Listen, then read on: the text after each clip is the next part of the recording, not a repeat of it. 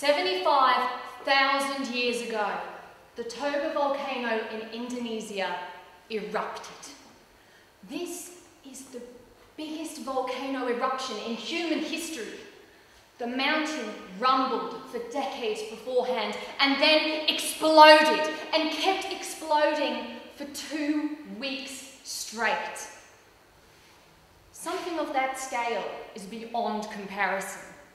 3,000 cubic kilometres of rock blown into the sky, 10 million tonnes per second. A wave of lava and poisonous gas covering 30,000 square kilometres. Most of India and Pakistan covered in ash 3 metres thick. The largest tsunami humanity has ever seen. Around that time, and the mushroom cloud darkened the sky over the whole earth until the middle of the day was as dark as night under the full moon for 2 weeks straight. And that 2 years. And that 2 years of darkness, that 2 years without sun was the start of 2,000 years of relentless, freezing winter and drought. The coldest period of the Ice Age. The seas shrank by hundreds of metres. Most of the world's fresh water froze as ice in the poles, and ecosystems across the planet collapsed. Around that time, we nearly went extinct. Genetic analysis says that around 70 to 80,000 years ago, humans were reduced to 15,000 individuals, maybe fewer.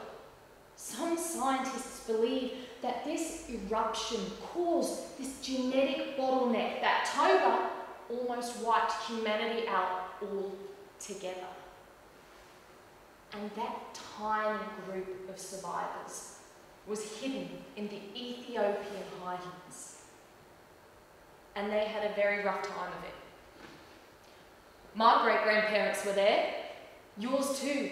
Everyone in the whole world traces their family tree back to this one small community of a few thousand struggling humans. All of humanity in one small town's worth of people. Maybe 10 high schools. How did we survive? We don't know. Maybe your great-grandparents helped my great-grandparents. Maybe the other way around, but we got through it. And our numbers slowly grew and the weather warmed, and generation by generation, century by century, we spread out from there. We walked along mountain ridges, through valleys, down to the water's edge. We lit fires on the beach and watched the surf. We crept across the face of the planet. And we forgot as much as an animal forgets. But remember this. When we were down to the last few survivors, when the sky was black with ash and the ground was frozen and we were sick with hunger and thirst, there were people who gave up. There were people who lied and stole and took more than their share. There were people who said, the future's not worth fighting for. And there were people who kept pushing. And there were people who laughed and told funny stories to help keep spirits up. And there were people who gave what they had, and there were people who helped.